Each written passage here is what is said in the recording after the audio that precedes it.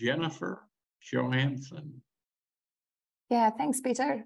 So very similar to what Arno mentioned as well, I think the biggest problem that we see and hear from job seekers is about the amount of irrelevant job ads and noise that are on job boards and job platforms today, which really means that candidates just sit there and click and apply to everything that they see, which dilutes conversion rates for employers and waste a lot of time for recruiters.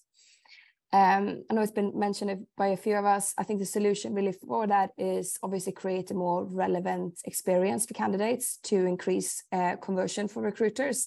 And what TA platforms really need to do is to get that understanding of job seekers, look at their behavior, and really collect data.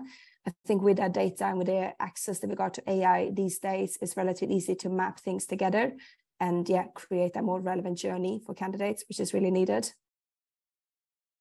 Well, I can certainly speak from semi-personal experience helping a colleague of mine trying to find a job. The job candidate experience is still appallingly bad. It's just atrocious. There are a lot of people in this industry who really care about the candidate, who care about the experience, who are working hard at innovating to make all of our ships rise higher.